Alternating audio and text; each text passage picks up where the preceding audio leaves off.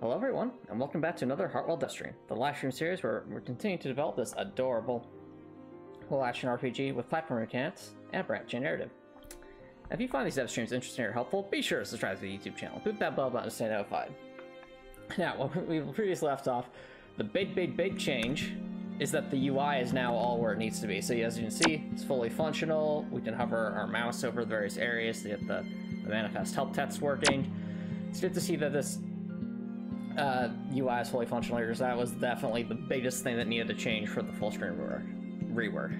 But there are still a couple of miscellaneous things we need to take care of with the before the full screen rework can be fully implemented. Hello, Twin. Thank you for dropping by. How's it going? What I was trying to review is that there's even though we did the thing that would take the longest amount of time for the full screen rework, there's still some miscellaneous things. So off the top of my head, the things that come to mind are the dialogue. So where the dialogue appears. So I think I don't remember if I changed where the lore bits appear quite yet. I don't think I did. Let me check my notes here.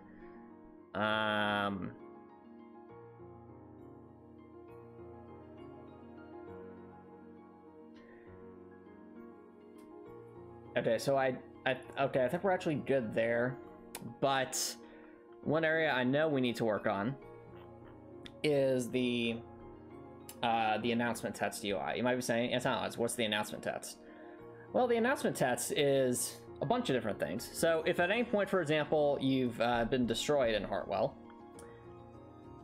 like if you've ever been defeated, for example, you see this pop up, the big RIP sign. And the RIP sign was designed for the previous window size. Well, now we obviously have to change that since it's going to be a smaller window. And so anywhere where there's any sort of announcement text, like, you know, the text that says barred off well or RIP, we need to adjust that a bit. And it's not as simple as just moving the text, because the text actually was fairly large to begin with and would not necessarily line up well. So today, for the first time in a very long time, we're actually going to probably be spending more of our time in GraphicScale than we will be in Fusion, just because this is where I do most of my graphical editing. So first things first, let's clear some space. Essentially, chat, this outline here, this rectangular outline, the large one represents where the current window size of 800 by 450, and the smaller size here is what the new window size will be. Mind you, it needs to be smaller so that I can enlarge in it in order to fill up more of the screen. Yeah, so we multiply it by a scalar of 2. But in order to do that, we're first going to need to adjust some text. So let's move some things around here.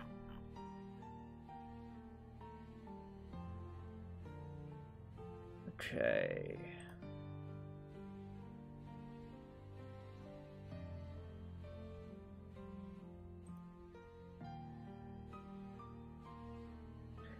Oh, that's another thing that I'll need to change. So the boss health bar, obviously, its current length is too long for what the new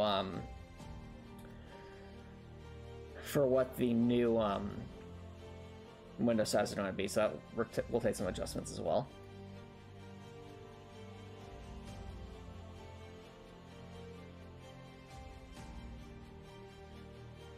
Okay.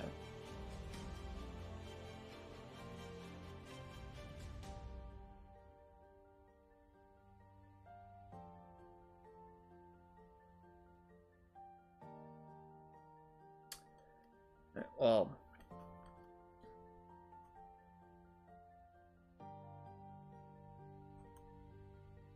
right, that's that.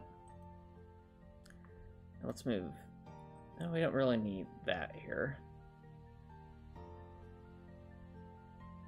Why should we clear that out?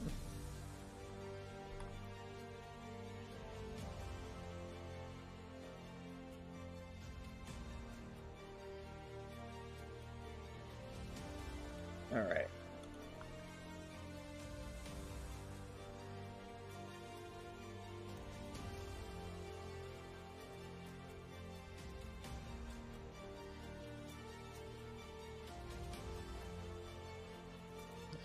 This.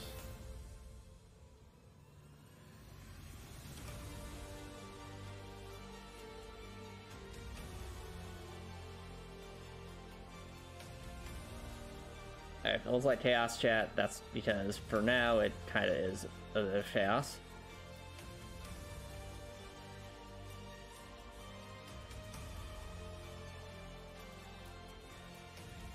But not to worry, we will make this work.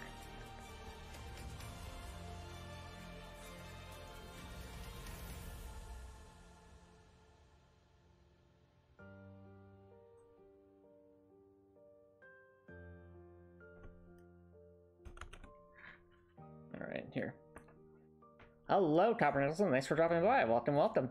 Welcome to the dev stream, where now we're adding the UI to support the full screen rework. Alright, let's move some things.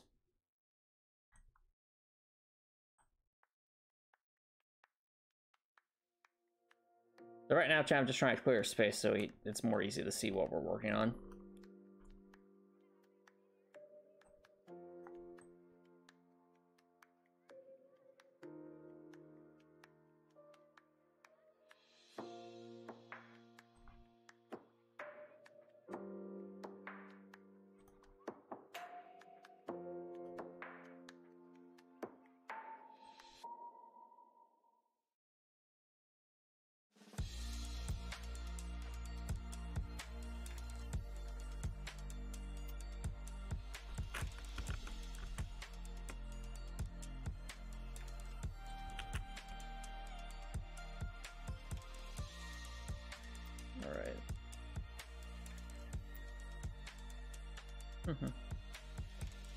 Let's see here.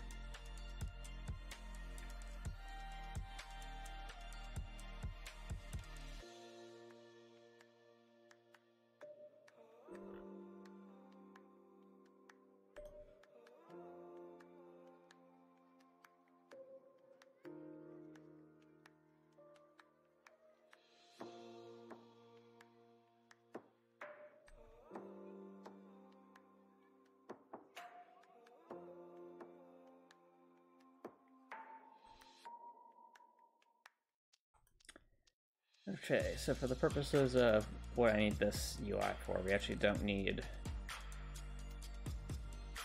any of this.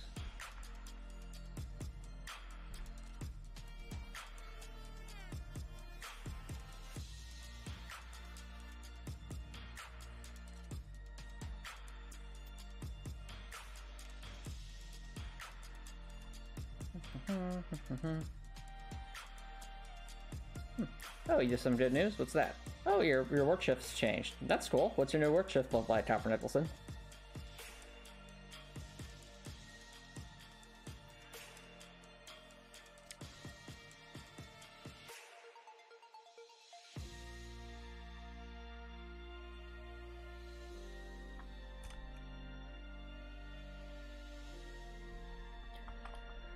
Alright, we have some space to work with now. That's what the "you prevailed" text would look like.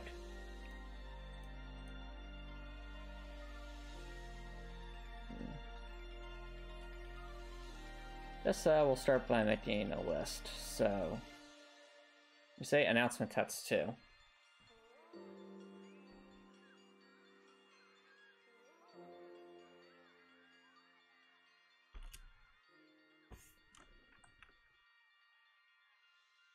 Actually, I'll say following announcement.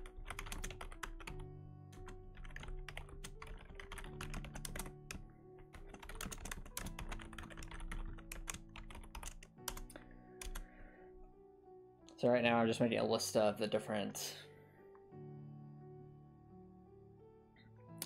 what's it called? Basically, instead of having Monday and Tuesday off, you now starting Sunday off. Cool. Well, that's good to hear.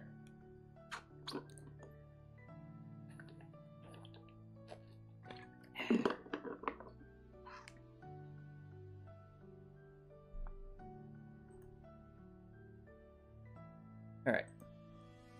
Bar Well, that'll need to change. Okay.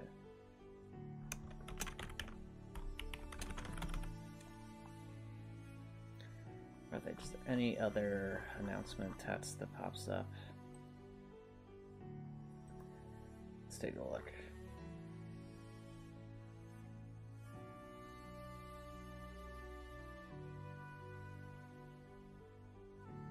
Oh, the altar. Yeah, we're right, that.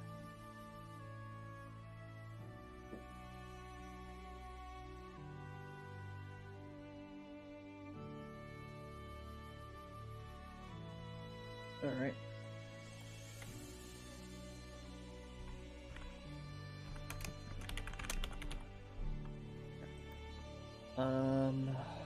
What else is there?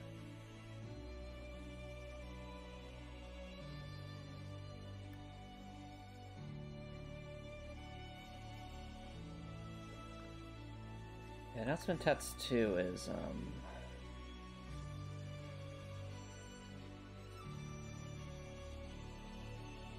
think that's in the depths, I want to say.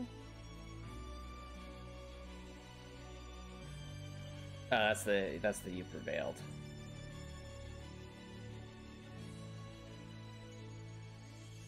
Okay. Is there anything else in you prevailed? No.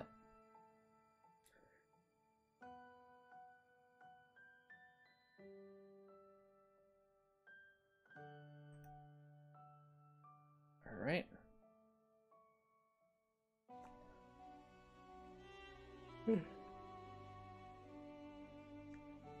So we've identified the things that need to be changed.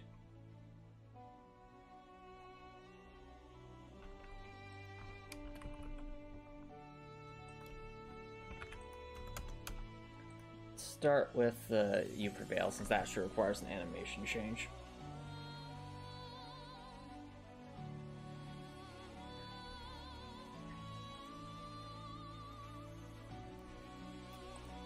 So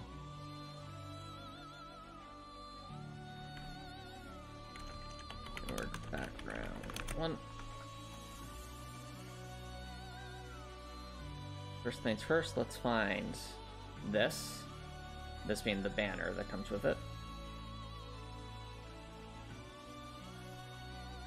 Let's say it's that. No.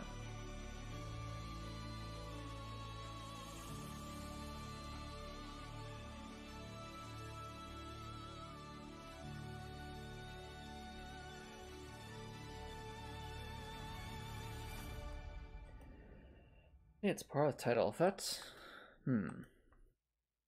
Curious.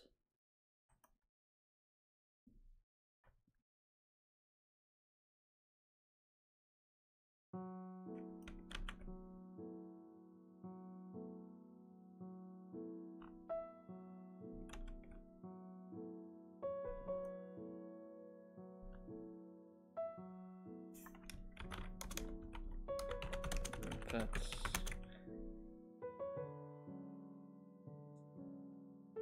Copper Nichols asked, was my review of MLP G4? I'm assuming G4 means season 4. It seems alright.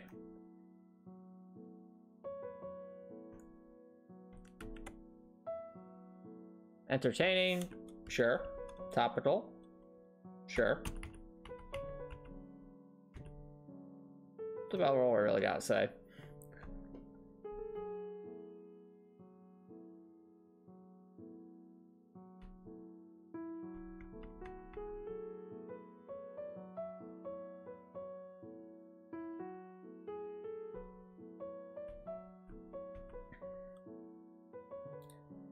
Okay, so try to think here what's like where's the midpoint here? That's 451. It's 813.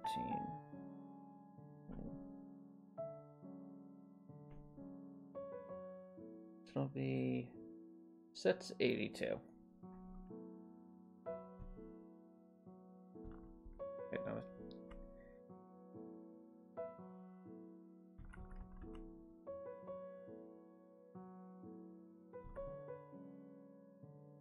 Wait.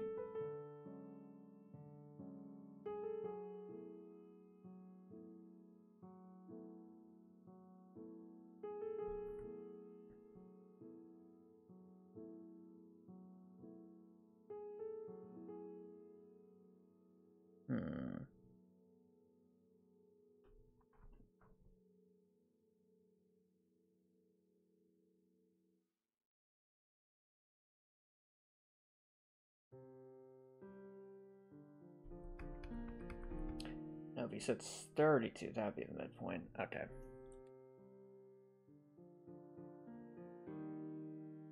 It'd be worthwhile to draw a line there just for our own reference.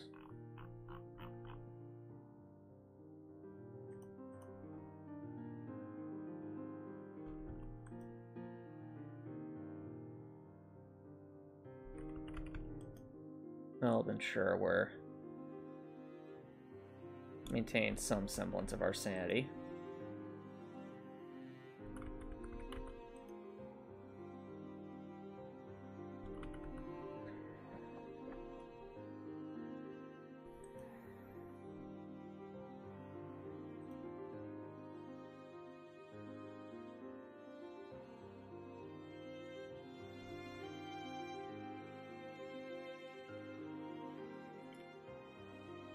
Alright.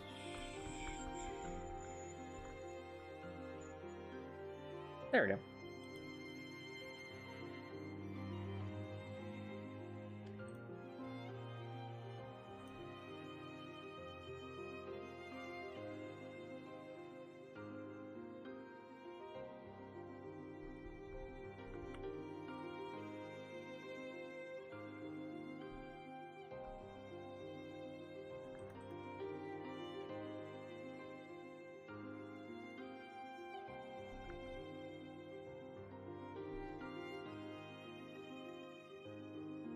Let's try to make sure it's about even. That'll be the most important part.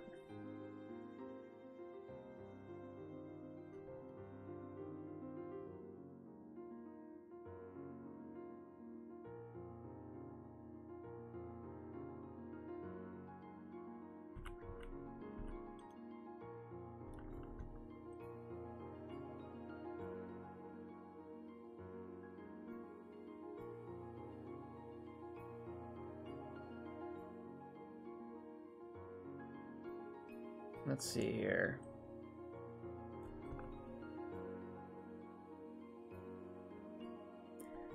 What are my biggest pros or cons of the show? I think the biggest pro that the show has going for it is that it's able to essentially convey very common challenges that people will face in social situations in a way that's easily digestible. I think that might be why so many people of all ages are drawn to the show, because there's a lot of people who just don't get that social interaction to learn the lessons that they show on the show. Like, very specific situations, I think back to, I think it was like Discord getting jealous over not being invited to go to a certain event with Fluttershy, and how it's, you know, you don't have to, a situation like that doesn't mean like their friendship's over or anything, it just means that they want to do something else on that particular day. So I think that's where the show really shines. I think the animation style works well for what the show is going for. It's very colorful. Definitely, he gives a lot of flex because it's of its more simplistic nature. Actually, they actually use that to do some more expressive animations with the characters. I mean, that's a very good thing. Let's see. In terms of I think the voice acting's generally pretty good.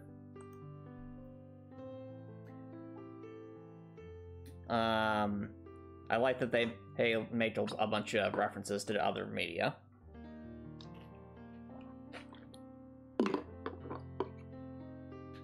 So those are the things that definitely come to mind. In terms of negatives, at least from what I've seen so far, the fight scenes that are there generally aren't that, I guess... The fight scenes I've seen definitely aren't as engaging as I would like them to be. Like, I feel like with how expressive they're able to be with the characters in more social situations, like almost to a cartoonish degree, especially with characters like Pinkie Pie, it makes the fight scene seems, by comparison, much more lackadaisical, much more like not as much effort was put into them. And don't get me wrong, I understand that that's not the main focus of the show. I just feel like if they're, you know, clearly capable in the animation department, they could go just a little bit harder with some of the battle scenes that they do have. Also, I think a lot of, not all the villains, but a lot of the villain subplots, there comes a moment where there's room for something really engaging. It just gets oversimplified. I'm trying to think of a good example of this.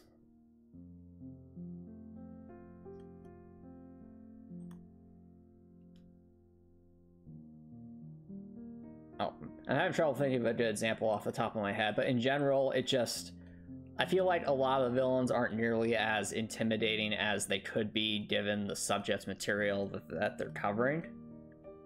Now, that's not always the case. I think from what the villains that I've seen, the whatever the character is that's like a shapeshifter, I think she had a pretty good development as a villain in terms of conveying the villain, the evil nature of what they were trying to accomplish. But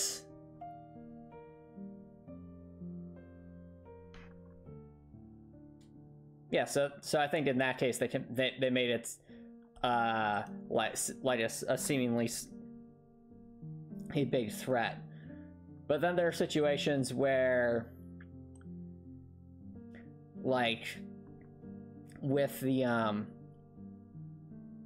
what's the name of the character? The character who was like wanted all ponies to be equal, that one. Like, there are moments there where it's like, okay, this is genuinely disturbing, like this is really fitting for a villain. And then there's other moments where it's like, wait, couldn't the heroes just easily resolve this by, I don't know, running away, getting the cavalry, so to speak, that kind of thing? It gets to a situation where it's like, there's moments where it's hard for me to suspend my disbelief because the villains are genuinely doing something stupid, and the heroes aren't recognizing that the villains are really doing something stupid that they could capitalize on. So, like, on the one hand, you have moments where it's like they're manipulating time, and that was quite convincing because they showed that no matter how many times the main character, Twilight Sparkle, fought back against them, they could not win simply because they had control over time. And I think the way that they beat the villain there was actually very clever, that they had to convince the villain to essentially give up, because if they didn't, they would just be caught in an endless loop. Like that was really clever. But then you have, again, circling back to what I was saying before, you have situations where it's like, okay, so you've just locked them in a house, and you're going to let them out to see things. Yes, there are other members that can fly and such, but you're dealing with people who are quite capable and have been in some pretty hairy situations. I think at least one of them could probably run away and call for help. Or even, and in the case of Fluttershy, just, you know, faking it till she makes it, so to speak. Like, you just fake it long enough to get out of there, then you run and go get help, that sort of thing. Like, I feel like that would have posed much less risk than the plan that they ultimately went with.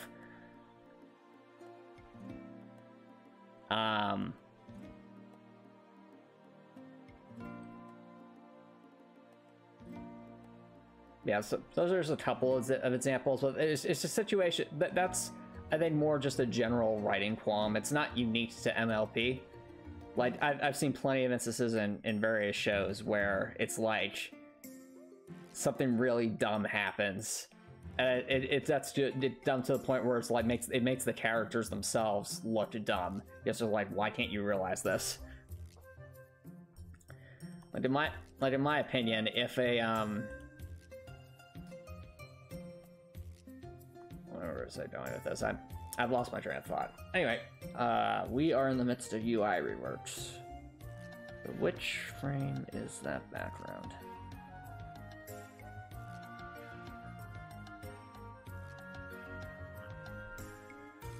Grab that.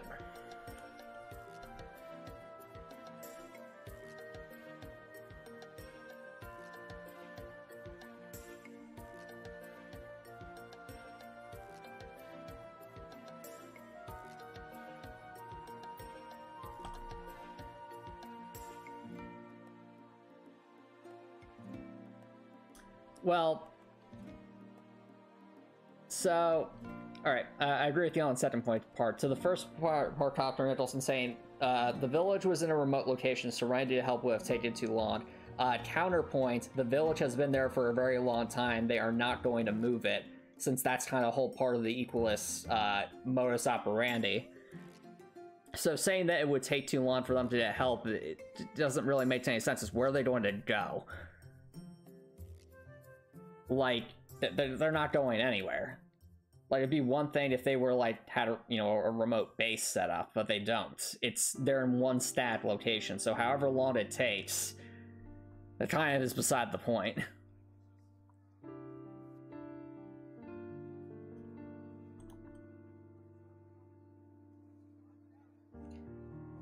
I mean, a big part of that is that, you know how I know that they wouldn't run off? Because of that vault where they were storing all the cutie marks. Like, there's no way in heck that in the amount of time it would have taken any one of the ponies to go back to Ponyville and get help, that one other pony would be able to somehow move all of the cutie marks in that massive vault to somewhere else and then convince the village to basically uproot themselves and move up others without giving the opportunity for the other ponies to escape as well.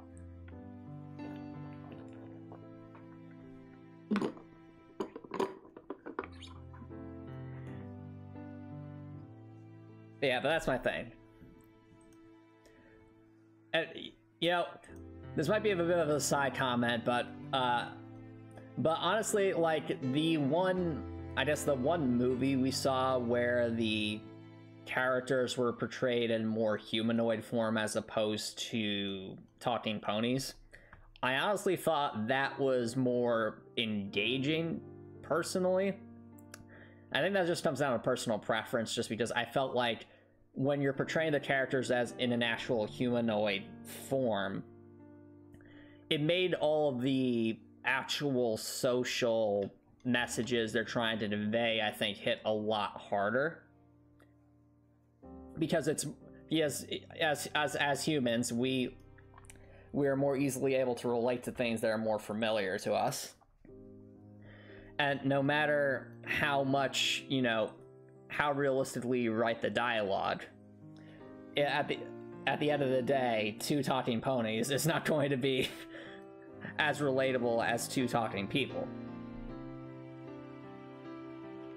Yes, I think that's what it was called. That's more of a personal preference, but something I noticed.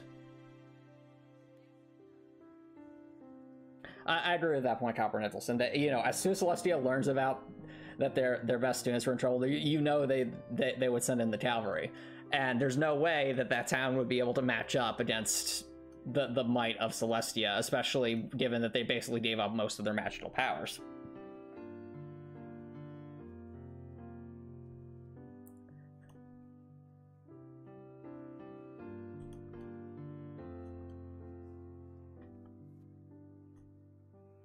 Alright, so we have you prevailed. Let's start by getting the text all in order, and then we'll and then we will focus on that. I'll be right back, chat.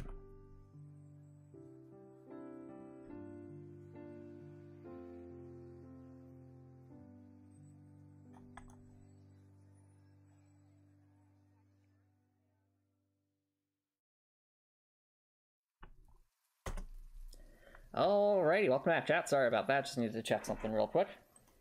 Alright, so let's grab that.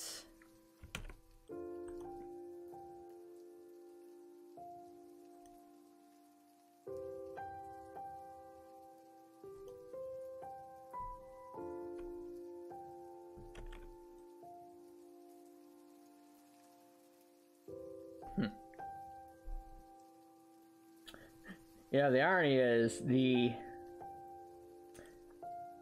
size of the rip text probably should stay just as it's only 3 letters. More so, it would just need to be moved.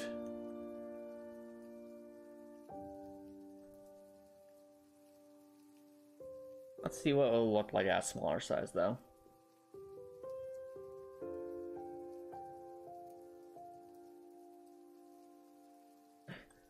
You start, Robert Nicholson says, to be honest, after watching the movie, you start having fantasies about Class 7 doing the cafeteria songs from the movie. So what I hear you saying, Copper Nicholson, is that you miss Trails of Cold Steel. Hey, I'm with you there. Like, I'm excited for the day when we finally play Trails of Cold Steel 3 in a challenge run. Like, I want to see where that story goes. But this is the key thing here. Before we play Trails of Cold Steel 3, I want to make sure I have all the context about Trails in the Sky, the Trails in the Sky trilogy, and the Trails from Zero duology, because Trails is on a completely different dimension in terms of world building, in terms of interconnectivity, as far as video game writing is concerned, and because of that, I think it really enrich this experience if we at least have the context behind those games. And also, you may have seen my post on Discord that there's a remake of Trails in the Sky coming out late next year, apparently. I don't know if it's going to be for PC, but given that, and there'll, as a result, probably be heightened interest in Trails in the Sky, I intend to actually challenge run the OG Trails in the Sky as the next Trails challenge run. I'm very much looking forward to that.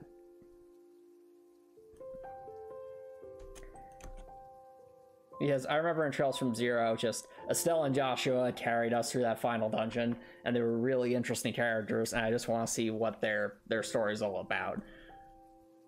And the idea that Estelle Bright is somehow a protagonist just sounds amazing to me. From what I saw in Trails from Zero, I'm like, is this seriously the protagonist? As if so, I'm completely on board. It's like, I've never seen a protagonist quite like this.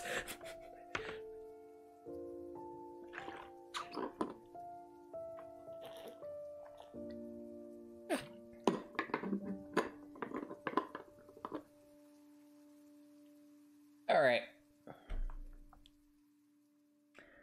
So, looking at the relative size, I think we'll keep the rip as like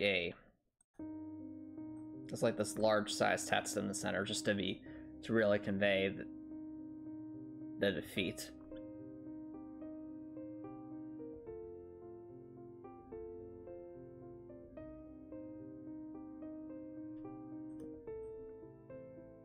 So let's try to even that on up.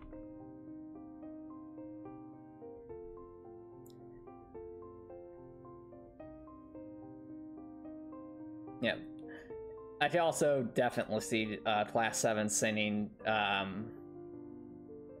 song, considering that Class 7 already did a musical performance canonically in the game, so that would definitely pop up.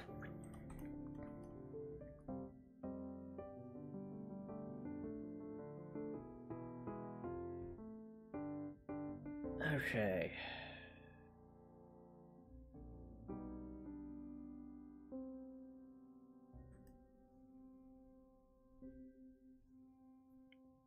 And so we need the alter lit. So alter lit will probably just be the same text size, just would say alter lit. Yep, just like that.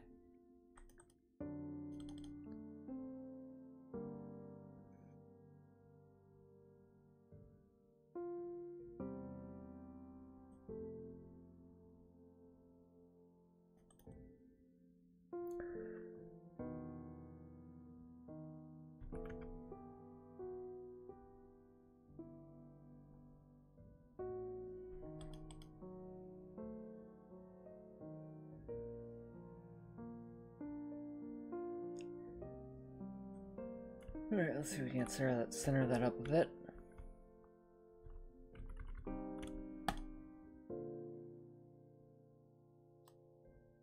Finally.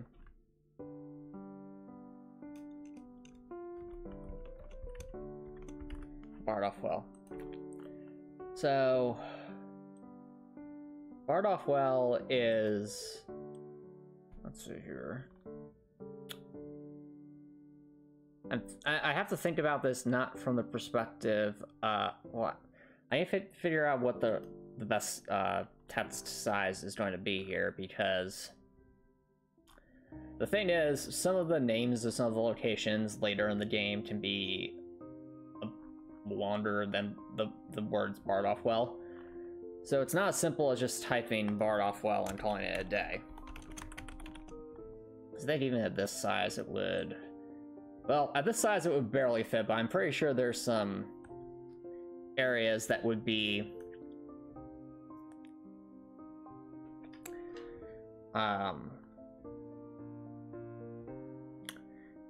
that would need an even longer amount of text. I can cross that bridge when we get there.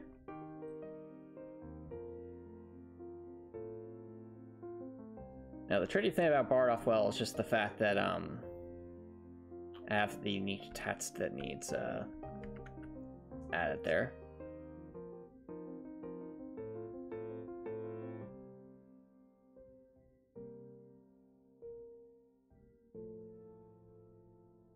Well, first things first.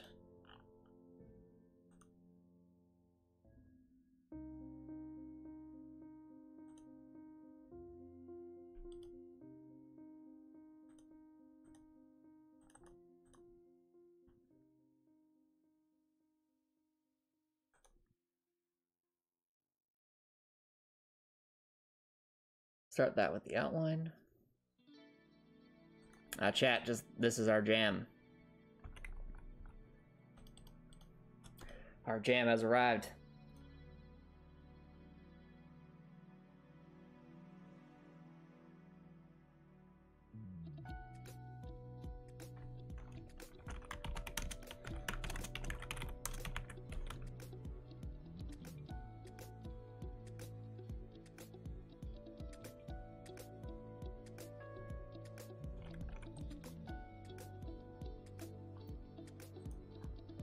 So which one is it?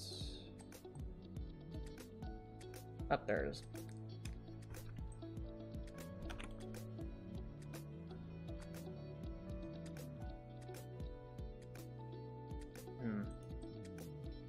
Whenever I hear this music, chat, it always makes me feel so nostalgic because I think of where we've been every time that I've heard this song. Like I remember hearing this song when we were first working on building, like, outline the very outlines of the rooms, not even just the overall map, just the individual rooms, before there was any artwork or anything. I just designed the areas that eventually became Heartwell. It makes me excited that you see, like, you know, how far will we be at this time next year, you know? Because if last year was all about really just trying to get the demo out the door, this year has very much been about refinement, and definitely looking forward to seeing how much progress I can make towards the full release of the game when I've, you know, really hammered down the foundation for the game. You have come so far. Thanks, Quinn. I really appreciate it. I know we still have a ways to go, but yeah, I mean, we've been doing this for 3 years, and we've already come quite far. I'm definitely excited to see where it all goes. Copper Nicholson redeemed a message. Read a message as Toa. Reen, I wrote a song to help with my campaign to become a prom queen. It goes like this. Hey everybody, we're here to shout that the magic of friendship is what it's all about. Now, we thought we were different as the night is from day, until Toa Herschel helped us see another way. So get up, get down, if you're gonna come around. We can work together, helping Toa win their crown. So get up, get down, because it's gonna make the sound. If we work together, helping Toa Herschel win the crown. And the thing is, like, I could definitely see, like... I could definitely see Class 7 going all out like that for Toa. Especially towards the end of Triple Steel 1. Because if you think about it, Toa's the whole... Toa's played a massive role in actually getting Reen their idea for their concert in the first place. Very much Reen following in Toa's footsteps there.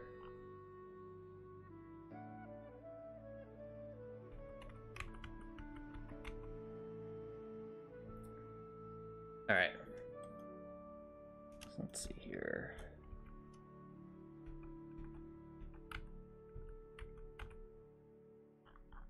Just, yeah, something like that.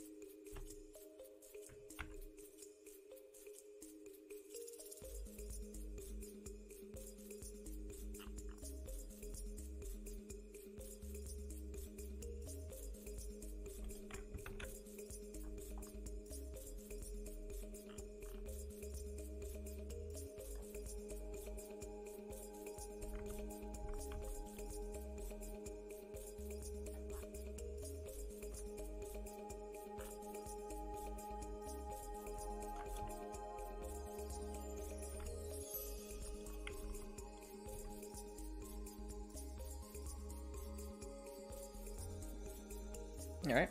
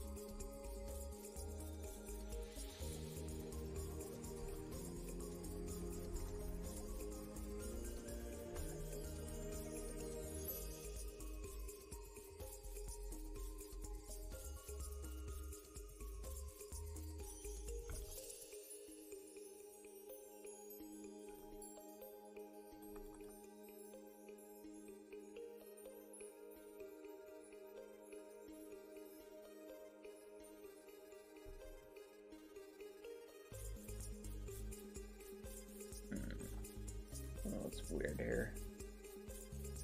Ah, I see.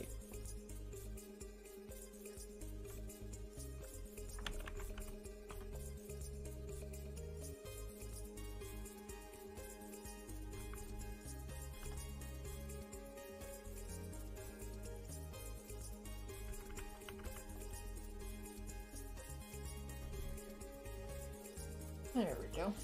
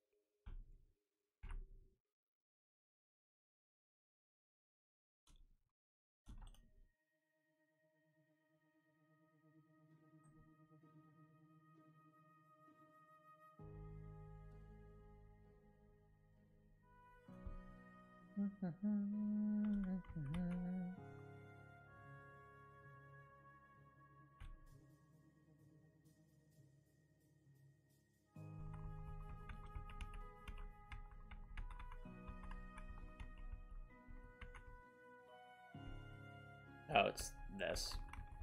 Yeah, it's the W.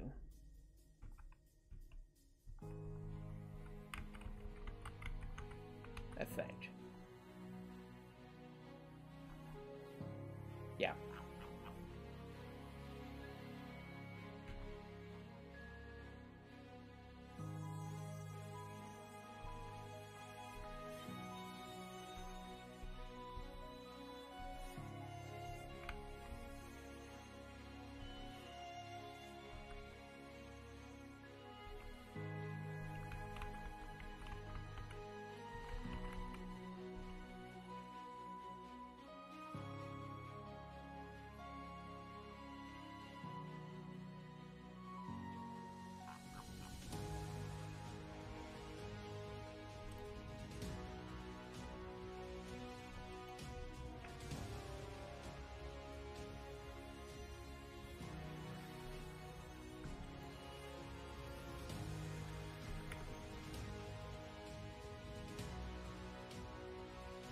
Alrighty.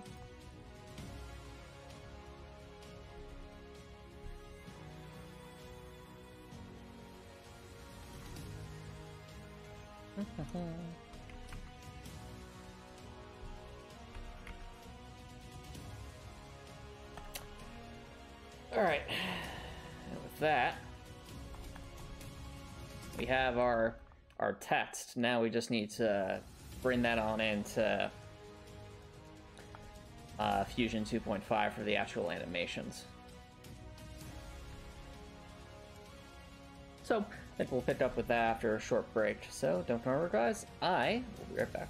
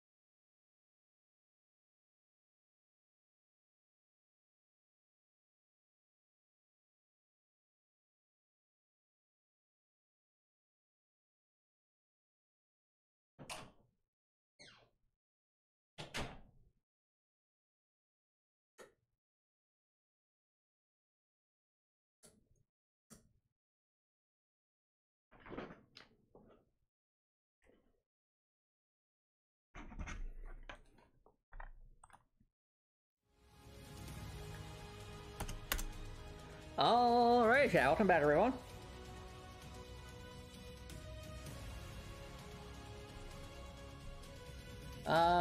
France. Anyway.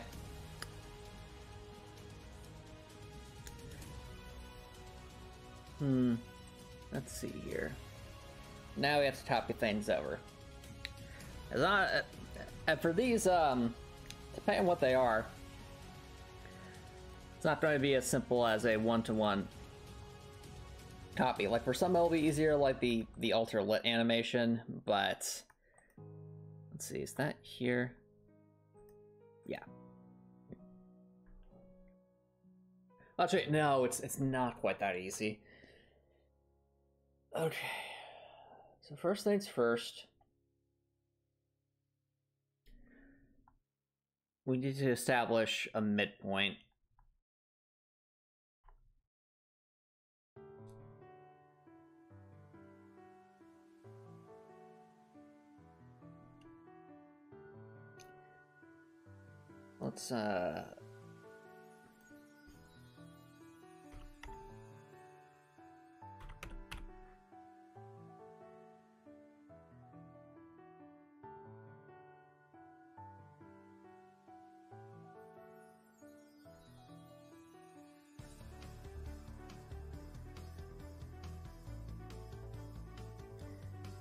Let's see here.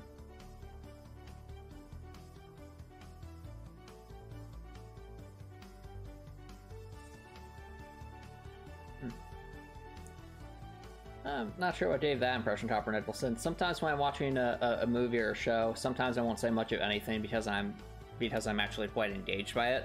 Other times I might be saying not much of anything because I'm bored by it. But if it's something that I find really engaging, sometimes I just like to sit back, watch it happen, and then really think about it.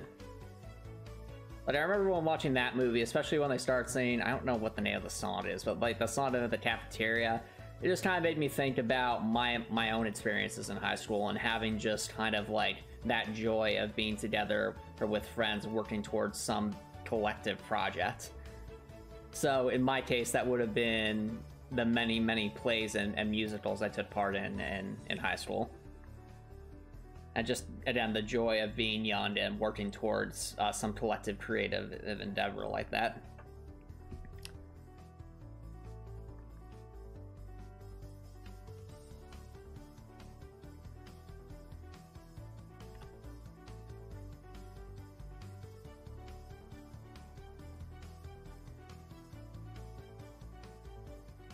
Alright, first things first.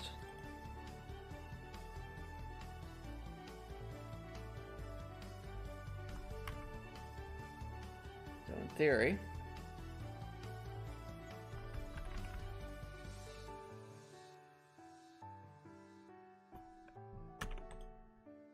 do that.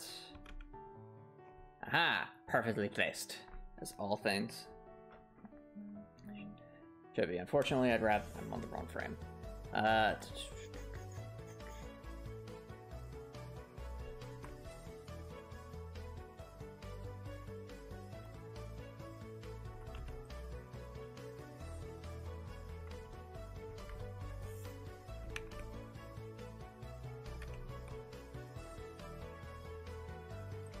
There is that.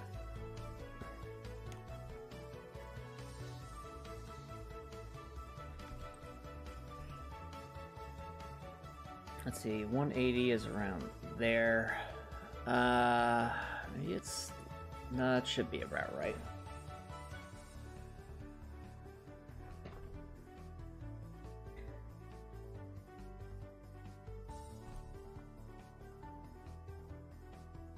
Okay, now we'll add the text.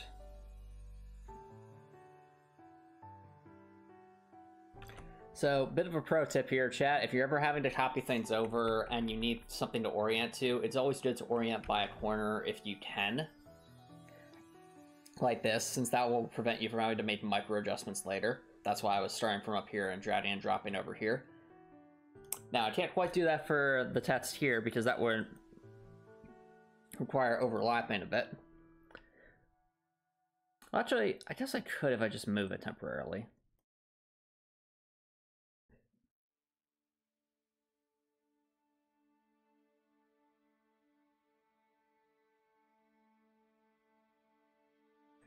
do something like that. So now it's all nice and center.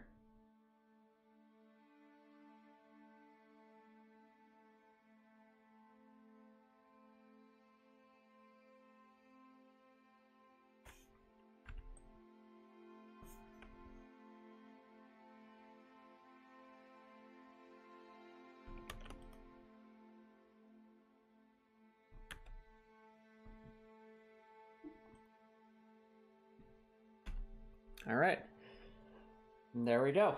Altar lit. Nice and center. All lined up. Need this for 4 frames.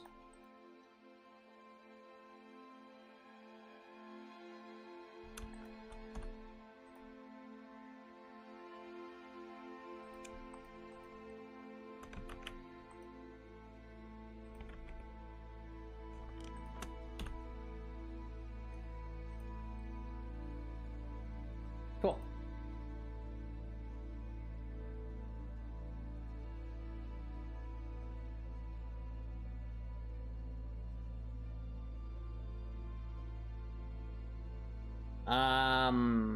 How old are they to not like Hopper and Nicholson? Because I wasn't quite aware of what their ages are supposed to be.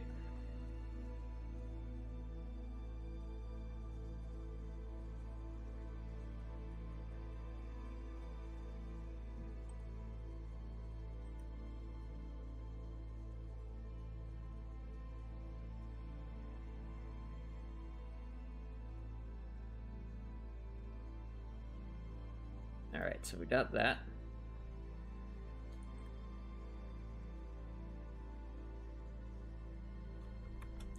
The altar lit's actually done. Well, actually, it's just done on 1 frame.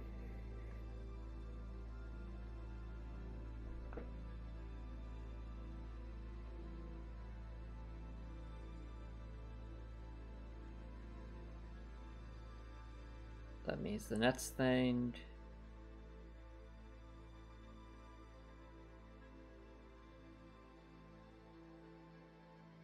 Yeah, so rip. Well, good news is we can use this as a baseline here.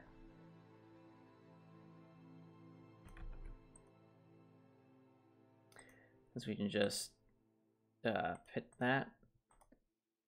Hi. That's not what I want to do.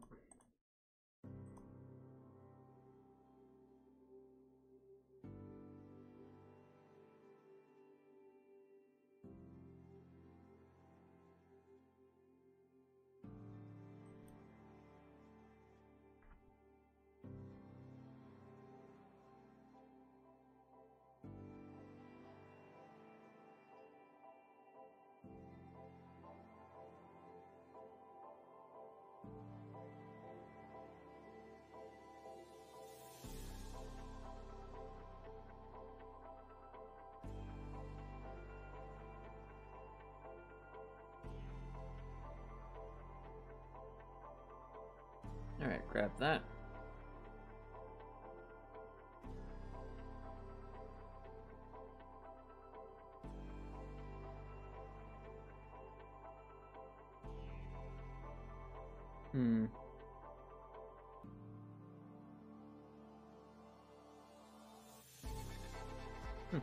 Hey, Copper Nicholson, have you seen an anime called Free Rent? Just out of curiosity.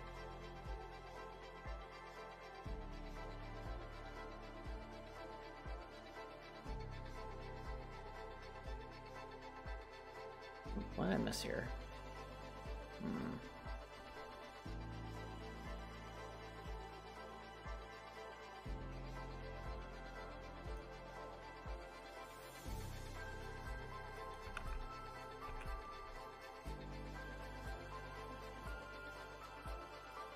Is that the anime about the white-haired elf mage? Yes, it is. Well, let me ask you this. The anime about the white-haired elf mage that is essentially raising a purple-haired apprentice.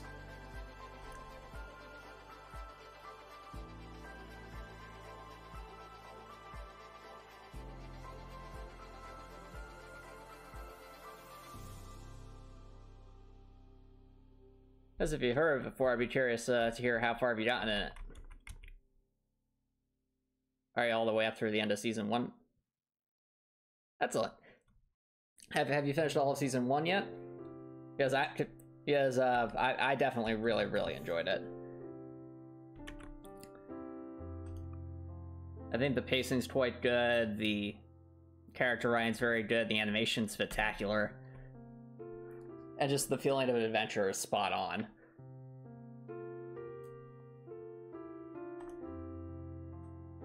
But I can understand. Oh, you watched it through. Like I can definitely understand why it's topped Full Metal Alchemist Brotherhood on the my anime list.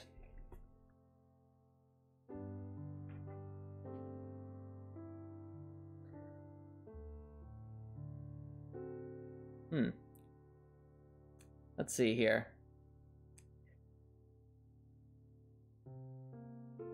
Oh, that's you prevailed. Why did I go for? Oh.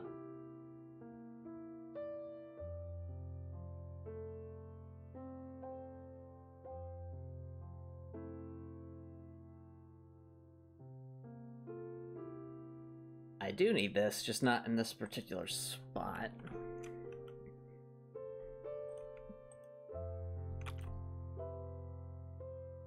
I do.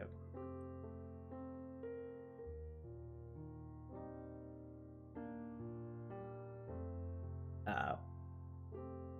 Oh, that's not good. Whoops.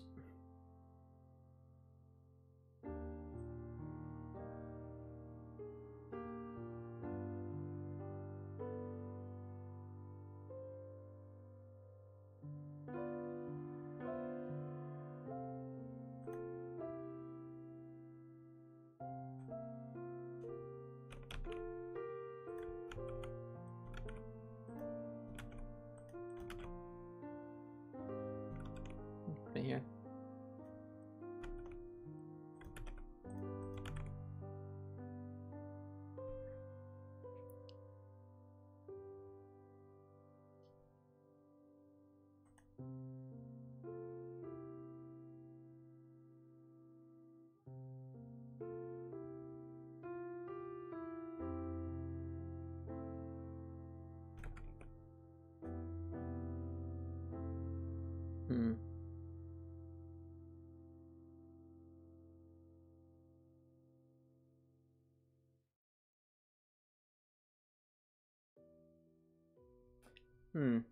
So, have you seen the full first season of Free Run Copyright Sin? Because if that is the case, I'd be curious to hear about what you find dull about her character. Because Free Run is someone who is very smart and capable, but they essentially wasted their time with their people who were their dearest friends, to the point where one of them passes away and they only then realize their mistake. But at that point, then they have to decide to take on a new challenge. Then it senses their own sort of atonement for that, and that is, of course, raising Fern. And all the challenges that comes with that. And from that point on, it becomes a question of growth in terms of motherhood. So in many ways, I think Free Run is an anime about motherhood and the challenges that come with that, as well as the joys that come with that. And all the while, as Free Run is helping Fern grow on her journey, Free Run's also reflecting on her past and having to see things in a different way that she never did before.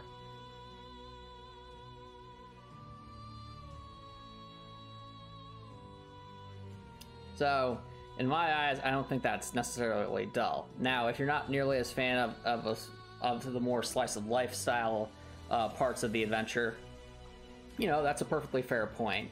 It's definitely not for everyone. If you think they're situation is not like mother-daughter, I would encourage you to rewatch the anime, because it sounds to me like Copper Nicholson, perhaps you weren't paying particularly close attention. And that's only one aspect of Freerun's character as well. The other aspect has to do with essentially the Freerun definitely has her own very, very strong biases, especially against demons. Now, she has a very good, you know, she has some good reasons for why she thinks the way she does. But at the same time, if you look as an outside observer, you can definitely see how heavy of an impact her master and her master's master had on shaping her view of the world. And it definitely sets up some interesting moral quandaries that might become more apparent in future seasons.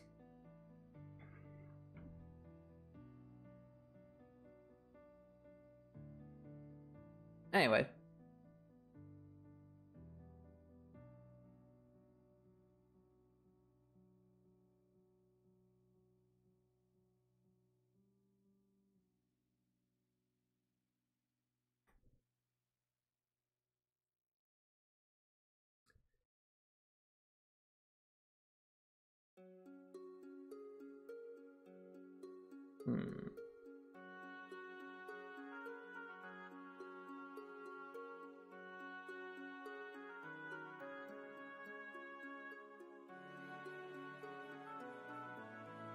I would encourage you to rewatch the anime then, Copper Nicholson.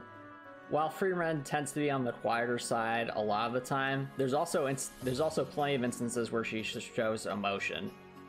You know, crying at the sight of Himmel's grave, the joy she feels sharing experiences with Fern,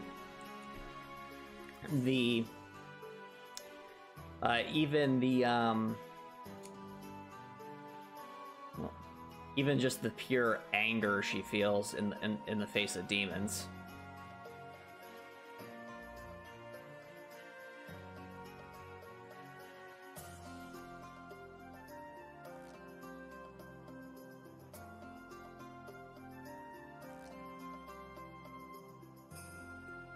Let's see here.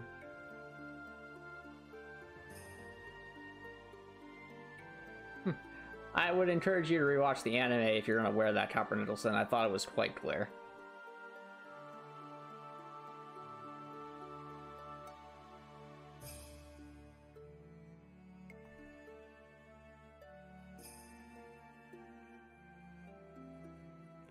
All right.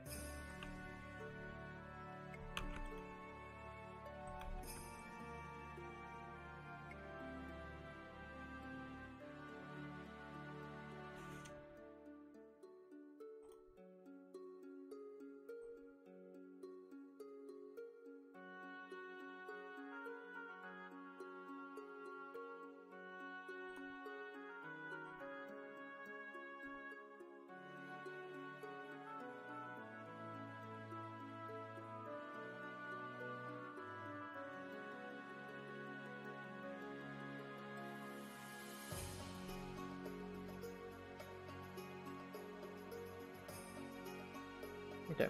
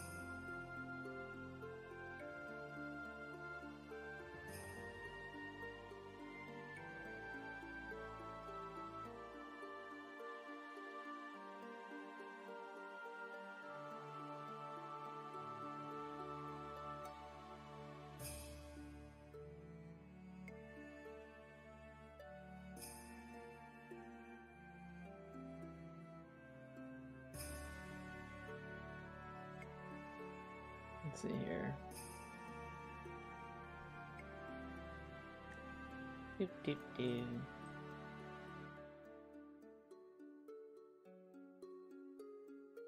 Oh, also, Topper Nicholson, did you see the trailer for the Sonic 3 movie?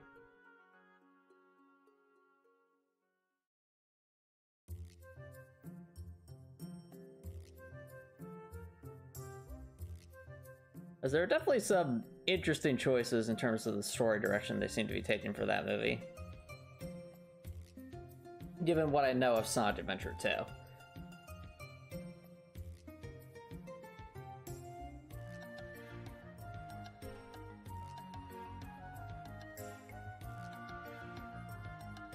Oh yeah, Keanu Reeves, like, he sounds perfect for Shadow. Like, when I actually saw, like, you know, the character talking, I'm like, okay, yeah, I understand why they picked Keanu Reeves for Shadow. But also, the fact that Gerald Robotnik is actually, like, alive, that's very interesting, because that was not the case in Sonic Adventure 2. I'll be very curious to see how that impacts the story, with Gerald Robotnik being an actual, like, person that's alive in the story, as opposed to being someone who's doing everything posthumously.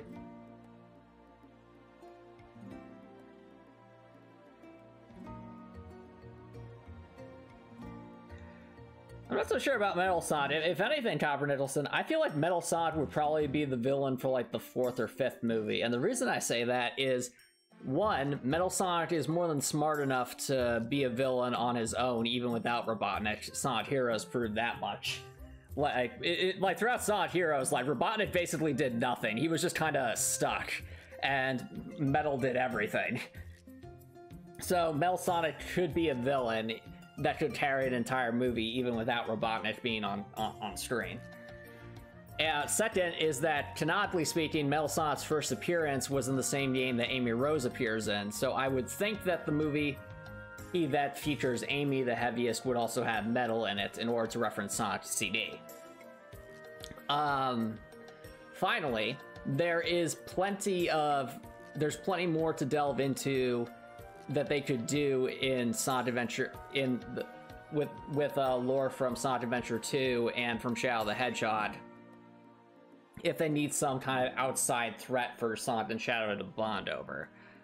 If I had to make a guess, I'd probably say they would either go a similar route with how Sonic Adventure 2 had them having to fight the Final Hazard / the Bio-Lizard, since that would kind of line up with Gerald Robotnik's experiments. And I think if they're going to put such a heavy emphasis on Gerald Robotnik, that would probably be the most likely outcome. But if they're not going to do the Bio-Lizard or the Space Colony arc, the next likeliest thing would be something to do with whatever the name of the antagonist was from Shadow the Hedgehog.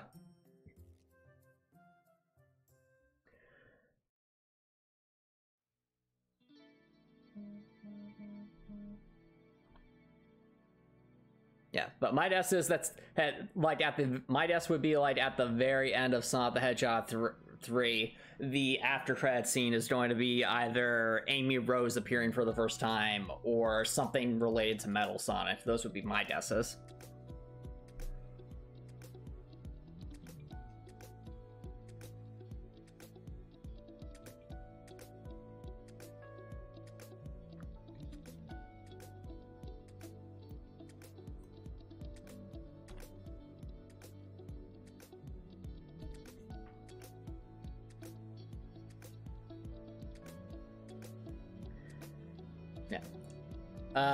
My hope for since we're on the topic of Amy Rose, my hope is that for whichever movie Amy appears in, I would hope that Cream the Rabbit appears alongside her, just because Amy and Cream are like best friends. It'd be really cool to see them both on the big screen trying to fight evil.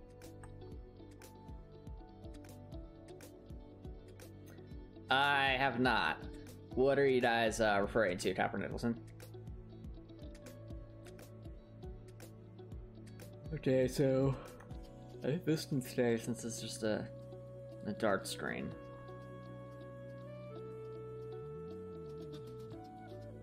Let's resize everything.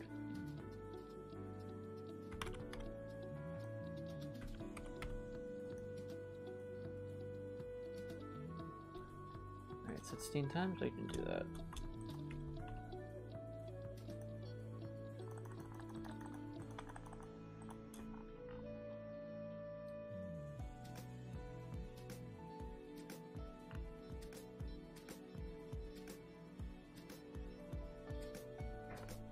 Is that centered?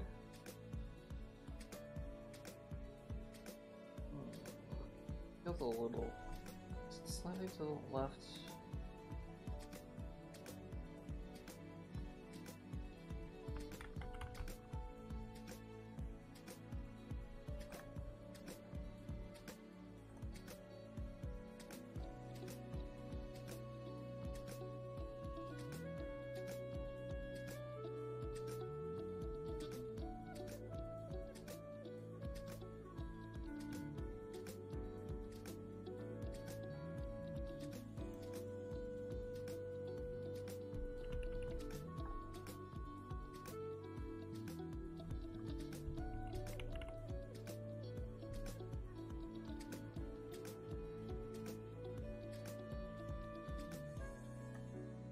Okay.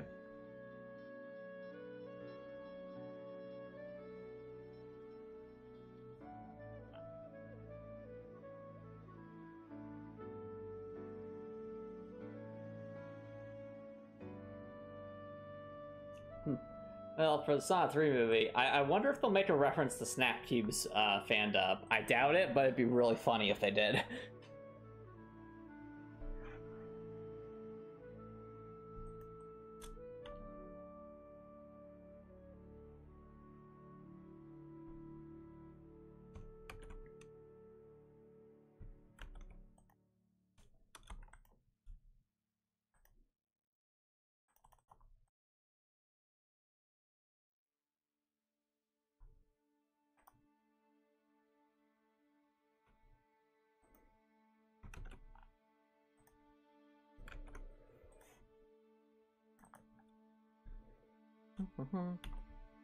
Ah, alright, that's cool. I hope you guys enjoy the movie.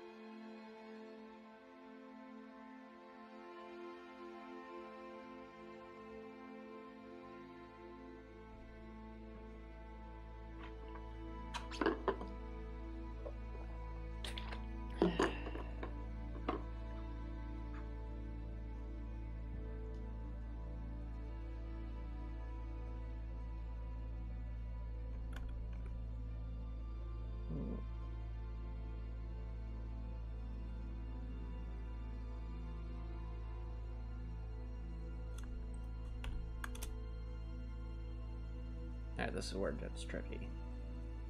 We'll be there momentarily.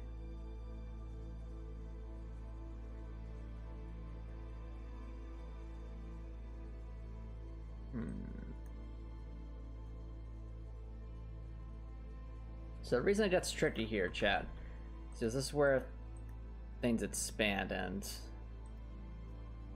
let's get darker. Okay, so 1, 2.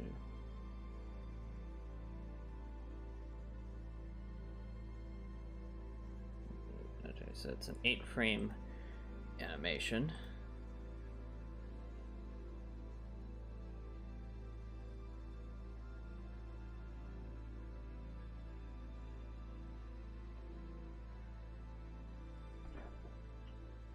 That roughly centered.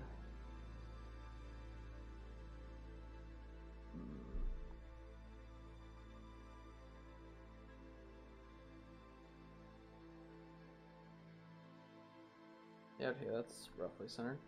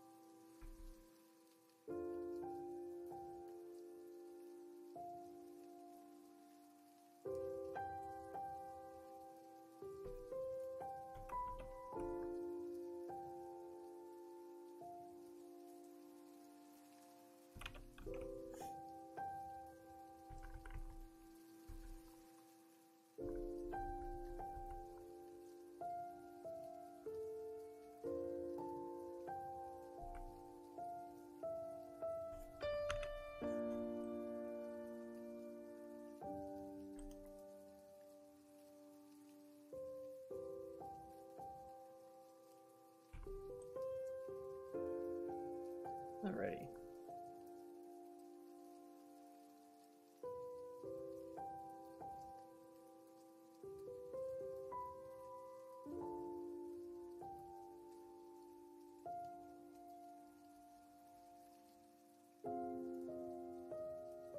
Oh, I will say this, chat. So, since we're doing a Heartwell dev stream right now, I've been having a lot of fun the past couple of weeks, especially writing some lore for the main antagonists of the game. Like, I really feel like I'm starting to fill in some gaps in the lore. And that's got me very excited for, well, the full game.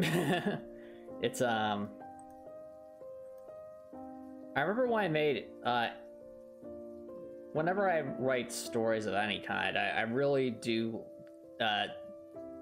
enjoy creating, like, writing villains that I find at least somewhat compelling.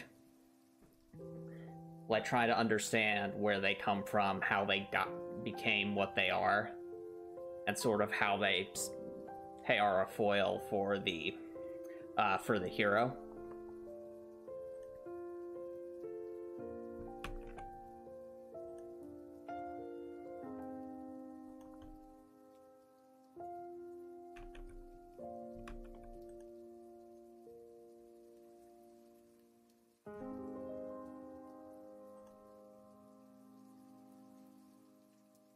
Well, all the more reason to redouble our efforts for what we're currently doing here, chat, because once we get through all this foundational work, then we can move on to stuff that's more directly related to gameplay that occurs later in the game, like new levels, new bosses, the affinity system, the actual other major characters in the game, like all stuff I'm really excited to hopefully show you guys in the near future. Darcy Wellhart, the reverse Dorothy. What is this? What the heck is a Darcy Wellhart?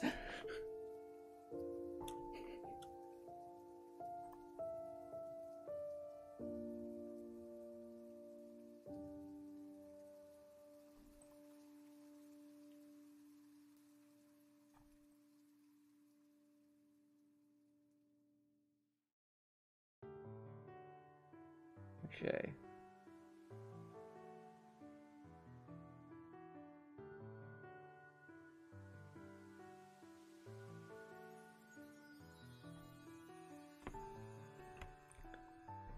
No, they are not. It's already, I think, fairly well established what the main antagonist of Heartwell is, and if you're not sure, just go download the demo and watch the opening cutscene. It will be very apparent like who the main antagonist is supposed to be.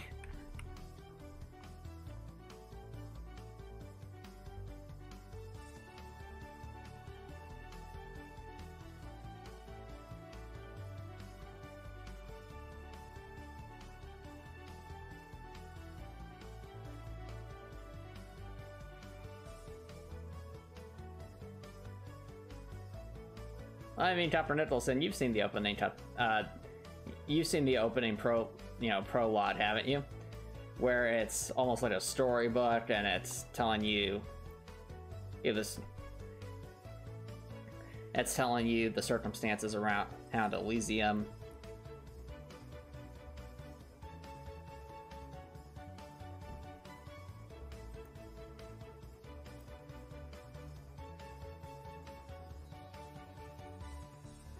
I very much structured that opening prior to the main menu to be very similar to like the opening to Shining Force, where it really tries to hammer in what who the main antagonist is. Just as I remember, like, playing Shining Force, watching the opening cutscene so many times, getting excited to eventually face this dark dragon at the end of Shining Force.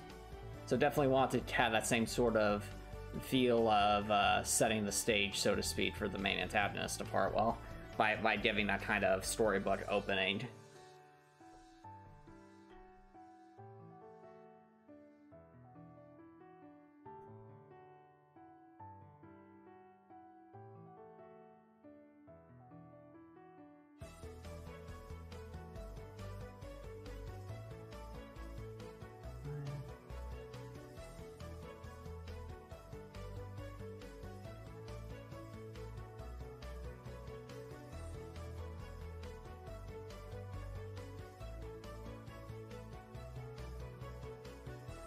Let's see here.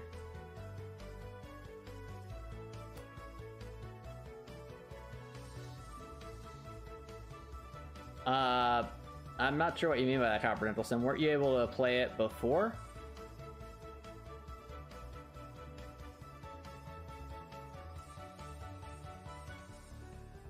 As if not, what you could probably do, Copper Nicholson, is you probably looked up Director's playthrough, initial playthrough of Heartwell. I'm pretty sure he goes over the opening cutscene.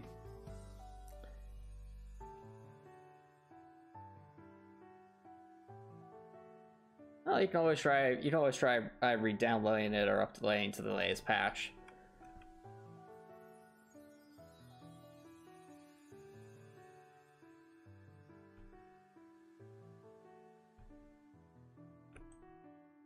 Well, the latest patch would have been still from, like, last December, I think, but...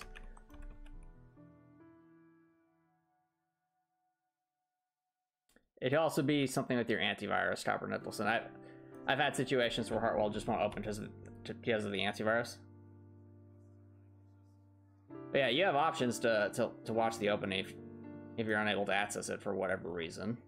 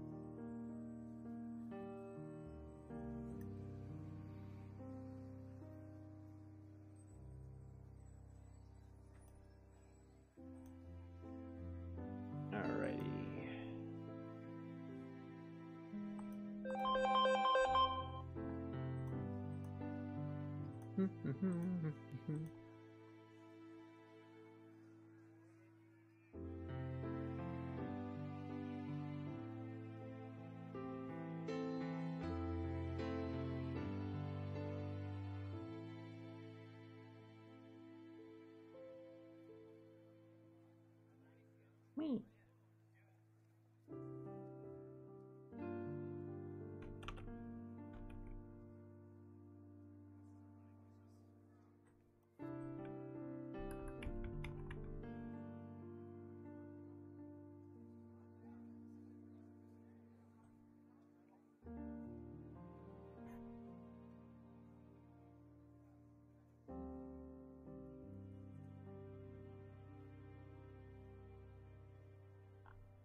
Okay, we're getting there, chat.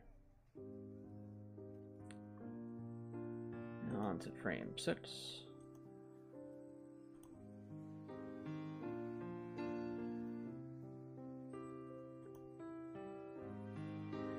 For those who are wondering what I'm doing, I'm updating the animation and for when the RIP text appears after the player is defeated.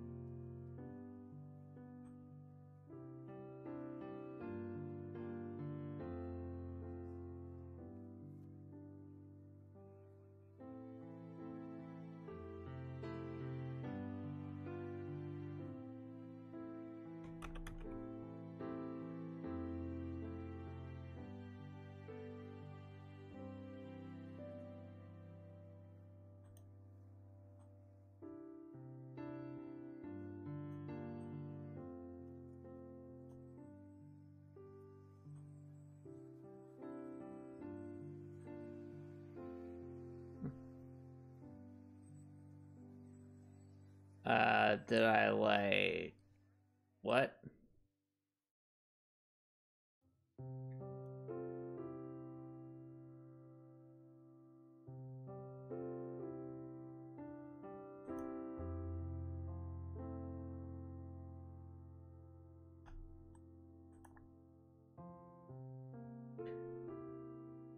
Oh, yeah, they seemed fine. Though I don't think we really got to see too much of them.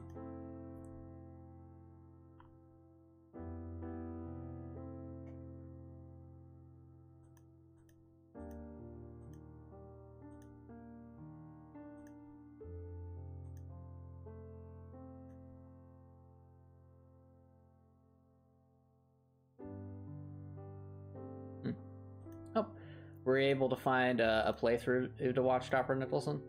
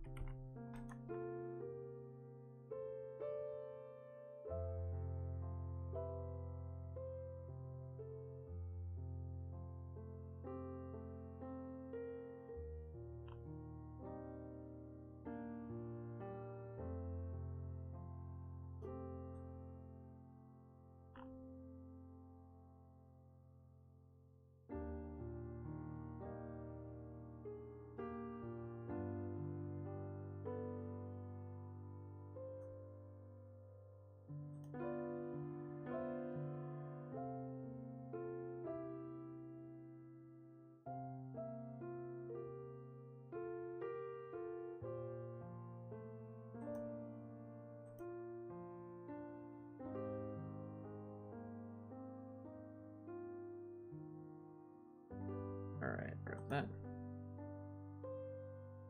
Ah, fair enough. No worries, Dr. Nicholson.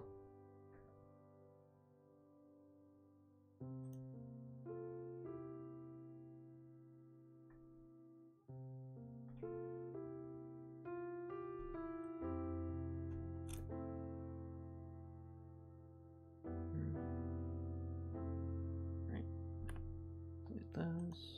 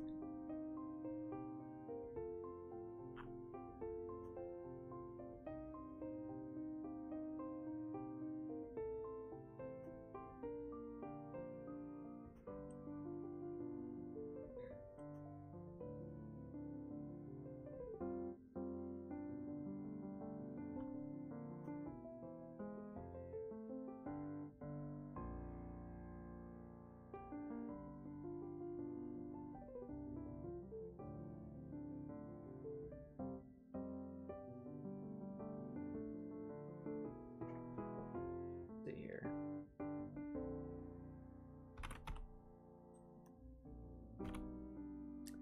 Nice. There we go.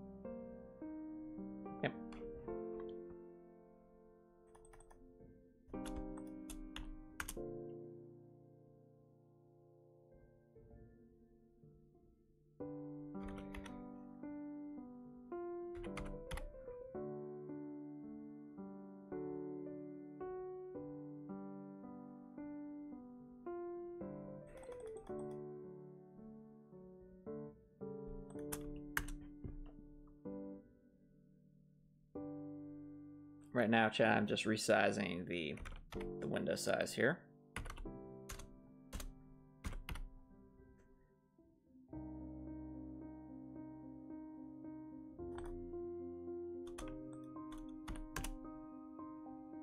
And it's all correct size. All right, we're at the bar off whole transition. Making your progress.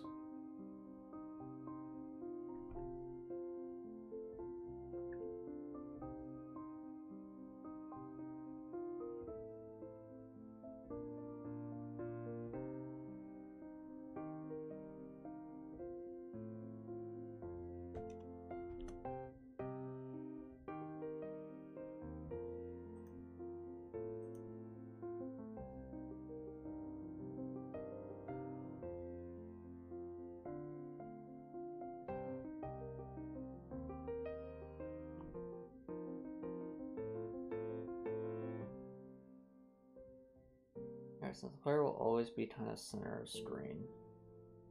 Around there. Mouth bar default will be roughly equidistant with the top and bottom of the screen.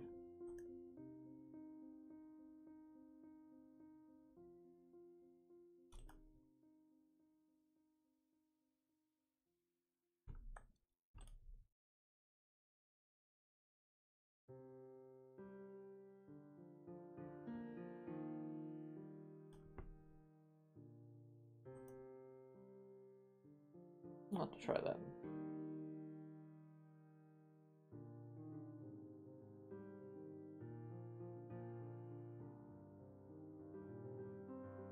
I believe the opening says that the witch forged 7 archstones against which none could stand. I believe that's what the opening says.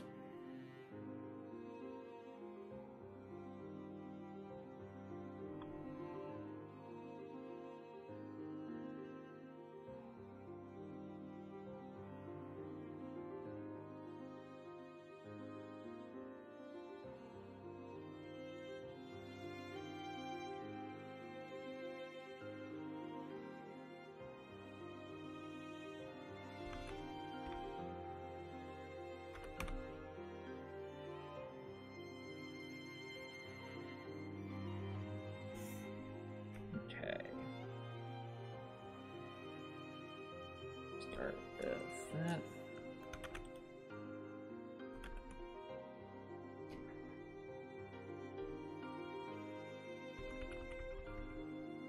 Alright, well, roughly equidistant.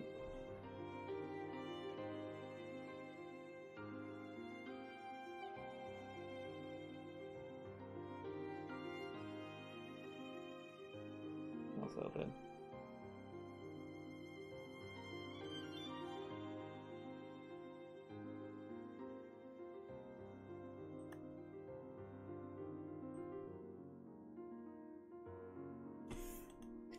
I will say this, Topper Nicholson.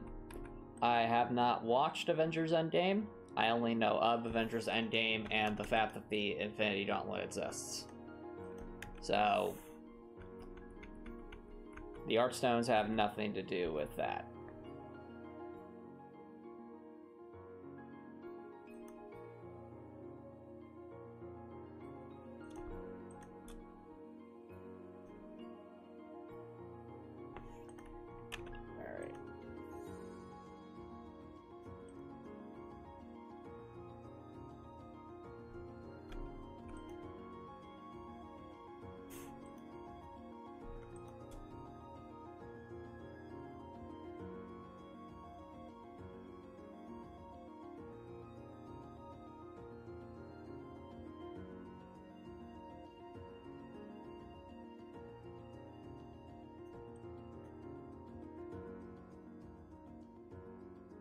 Let's see.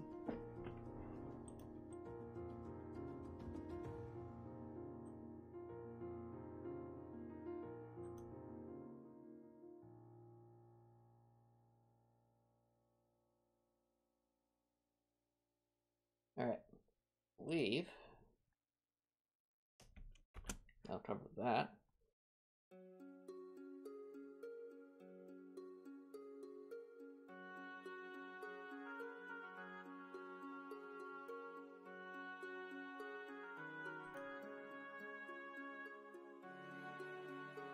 What will happen? Or copy that. Go to the lower level.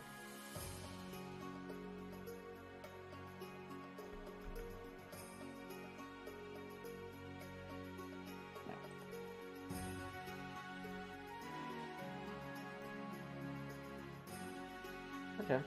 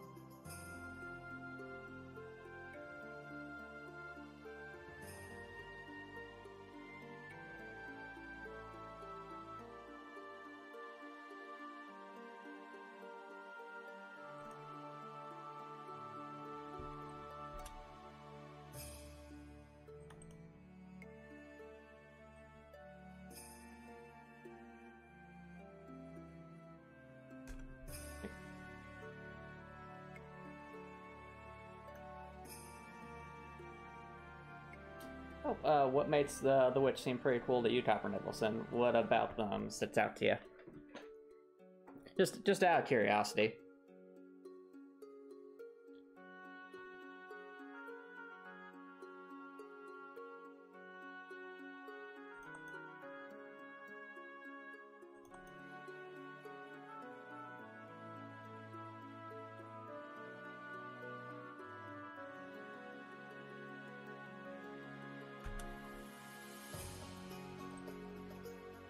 Alright, and right now, chat, I'm copying over the new animations here.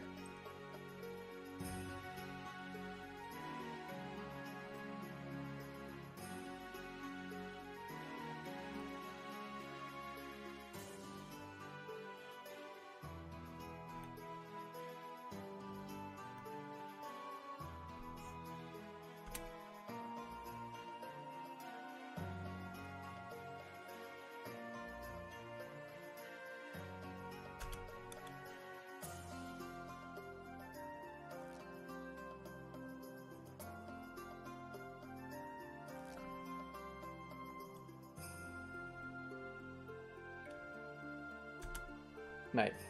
But remember what the end of the opening says, Copper Nicholson. After all we've suffered and all we've lost, will you seek paradise, and at what cost?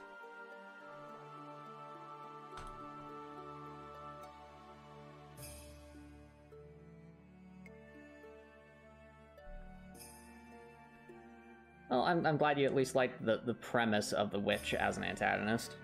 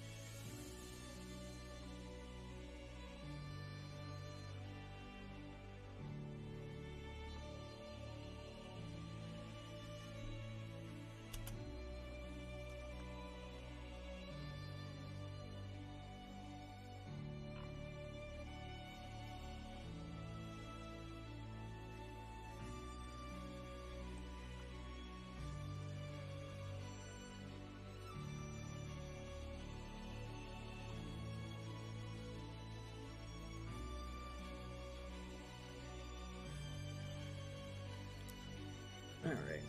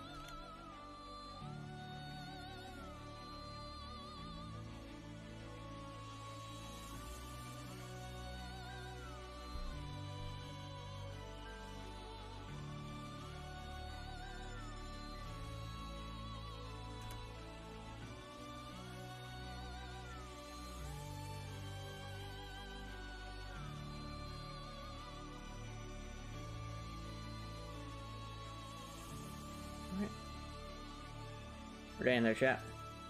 Slowly but surely, we will make our way through this these animations.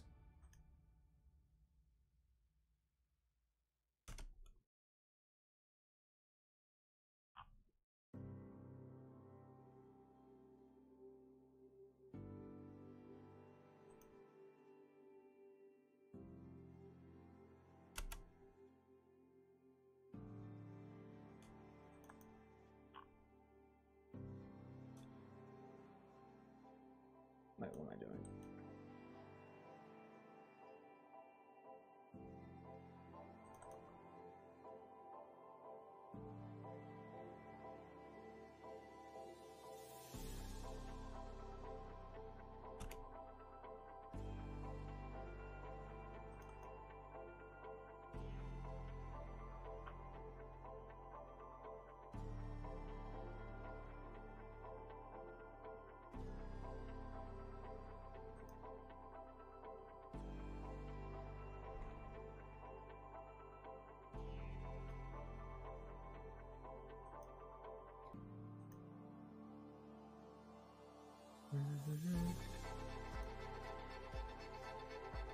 Let's see here.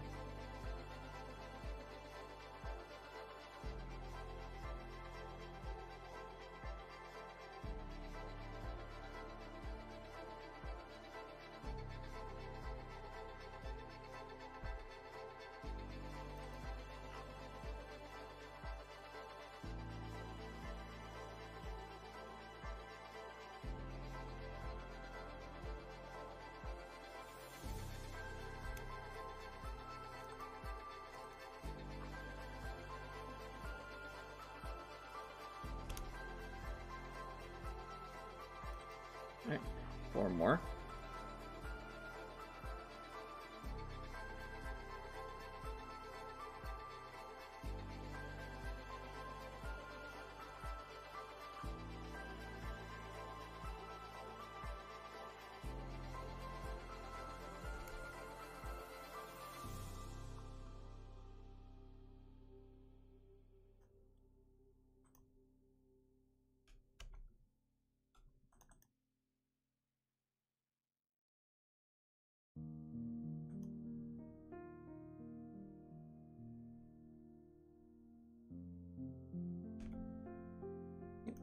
3 more.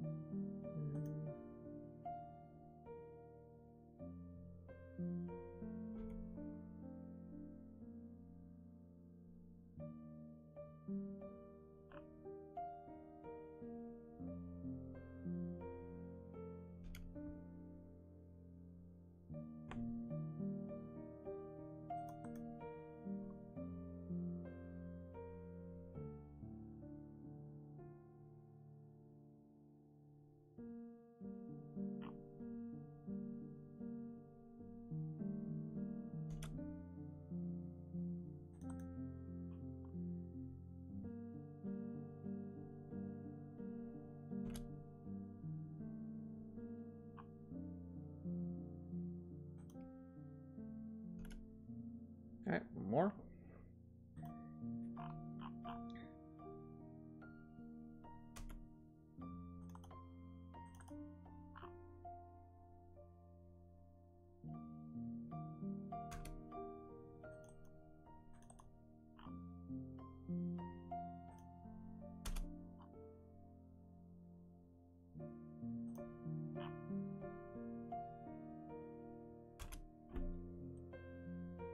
Cool.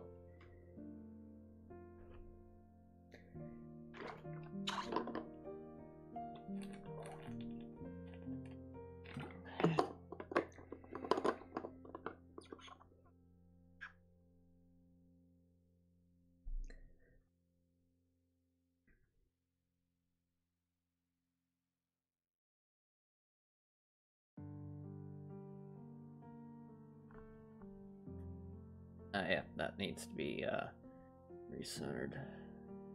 Oh.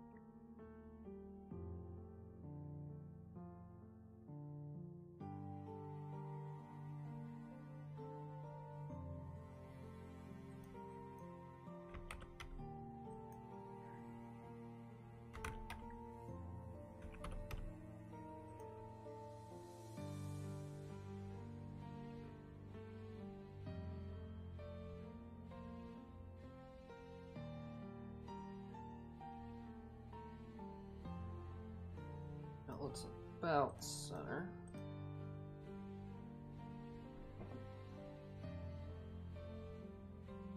Yeah.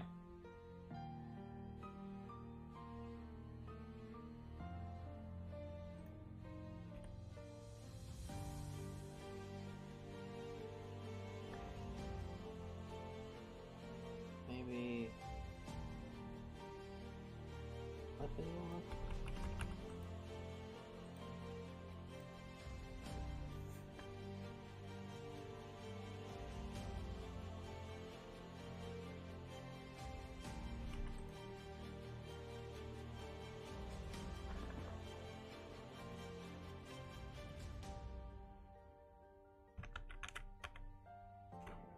Okay.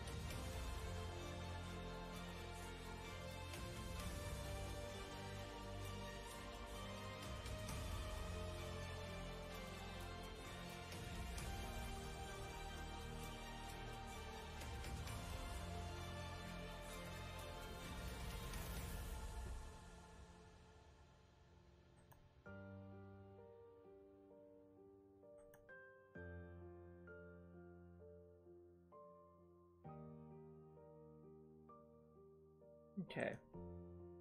Nice. All right.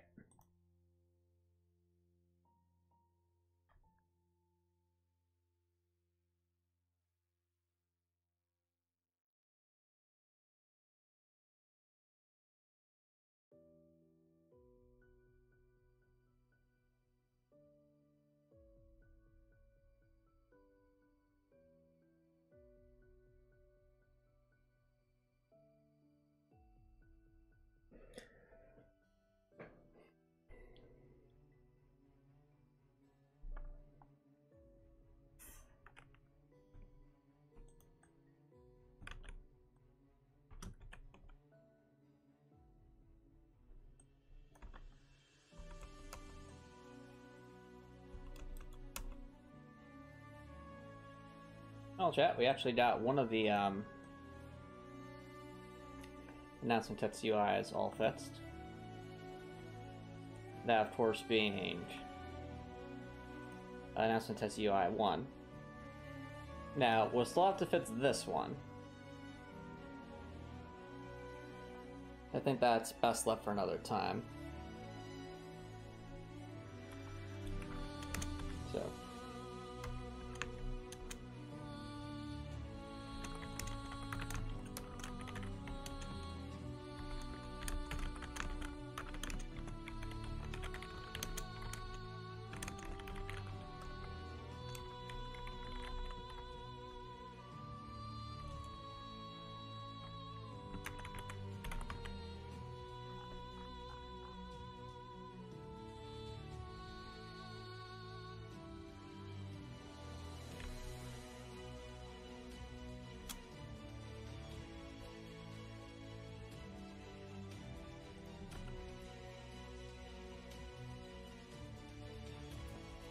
Let's see here.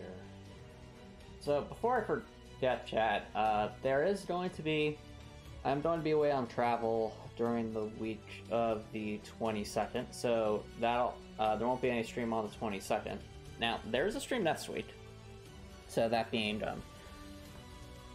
the week of the, there will be a stream next Wednesday, but the Wednesday after that, so I think that's September 18th, I'll be away on travel and unable to stream at that point.